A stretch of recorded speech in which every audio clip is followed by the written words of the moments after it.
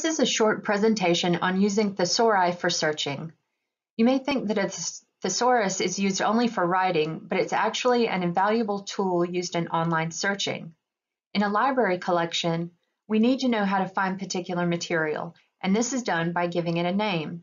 However, different indexers may give different things different names, or library users may use a totally different name for that same object.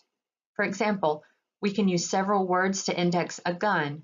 One person may search for the term firearm, another may search for pistol, and another may search for rifle. It depends on what the searcher has in mind. In the past, before the digital age, physical books and card catalogs narrowed the possibilities of where information could be placed and how it could be discovered. And so around 3 terms were used to assign subject headings to an object. An example would be a book about caring for Persian cats. The card for a book on this in a card catalog might use the subject headings animals, cats, and Persian cats to classify the book. A digital object, however, allows for multiple paths to the same information, and many descriptors can be used to index a particular object. To return to our Persian cat example, a subject descriptor search model, which is currently the preferred model, might use the descriptors cat care, Persian cats, pets, Persian cat health, and cat grooming to cover more bases for the searcher. Maybe one searcher is interested in Persian cat grooming, while another who's thinking about adopting a Persian wants to find out more about possible health.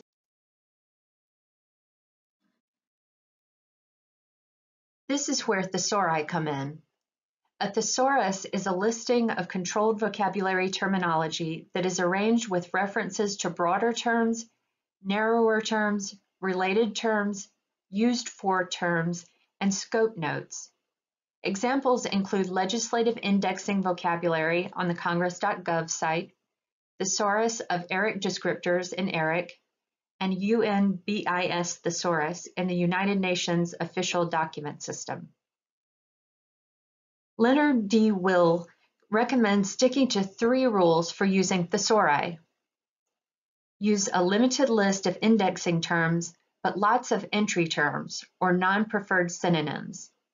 Structure terms of the same type into hierarchies, and remind users of other terms to consider. In Rule 1, we can link 2 terms by typing use and use for. As an example, we could use nuclear energy for nuclear power. The terms do have distinctions, but the job of the thesaurus is to provide multiple access points to a record, while later in the search process, the catalog can tease apart the finer distinctions of the two. Another useful characteristic of a thesaurus is that it helps the searcher include enough material in case their search term is too specific and thus produces too few results. In Rule 2, we see the importance of hierarchies, which broaden or narrow search terms. Leonard Will provides the example of jackets. There are many types of jackets, and a thesaurus would prioritize the term jacket as a blanket term for different types of jackets. There are sports jackets, anoraks, blazers, dinner jackets, and boleros. Hierarchies thus provide the user with several paths towards specific information. In Rule 3, we can use RT or related terms to associate objects and the disciplines in which they're studied, processes and products, and tools and processes. For example, using RT, we can draw a relationship between cultures and sociology, or knitting and yarn. Finally, you'll remember that I mentioned scope notes in the definition of thesaurus. Scope notes, or SN, define the boundaries or inclusiveness of a term.